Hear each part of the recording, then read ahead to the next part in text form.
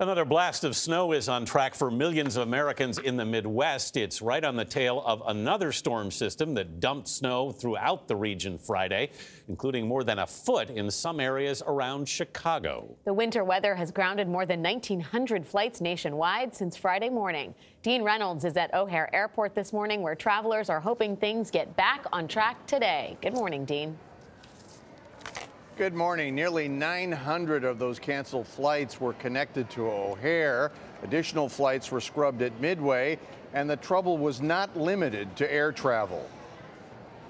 As the snow piled up, so did the cars and trucks on Interstate 94 east of Kalamazoo, Michigan. A chain reaction crash involving more than 50 vehicles shut the highway down for hours. While no one was seriously hurt, there were some close calls.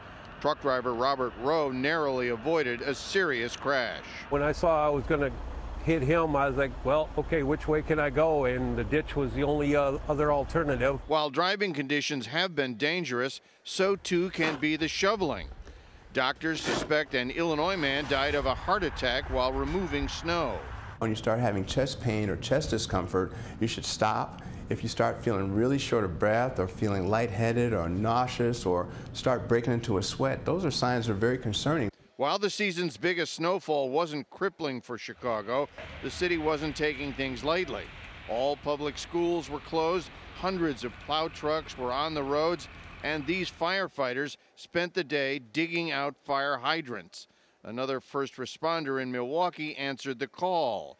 Officer Jason Schneider and his dad used a metal detector to help a nurse find her wedding ring that fell into a snowbank. But the reunions will have to wait for some of those travelers still stranded here at O'Hare. If this happened in Alabama, people would be out buying disability insurance and life insurance and taking out burial policies because the end of days would be soon. With as much as 6 more inches of snowfall possible this weekend, whether traveling by car or by air, the best advice is to take plenty of time. Alex? Dean Reynolds in Chicago. Thanks, Dean.